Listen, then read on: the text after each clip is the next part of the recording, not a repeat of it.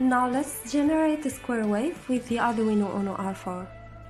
The aim of this example is to show how the digital to analog converter can be used in a simple application. A square wave is generated at the DAC output with a frequency of 500 Hz and an amplitude of 2 volts. The DAC is operated at default 8 bits with a reference voltage of 5 volts. 2 volts corresponds to 102. In this program, the milli function is used to create an accurate delay instead of the delay function.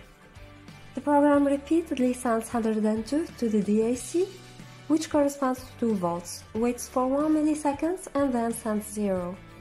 After compiling and uploading the program, I used the GSOTC ThriftNersey oscilloscope to plot the output waveform. All you need to do is to connect the oscilloscope to pin A0 of the dev board.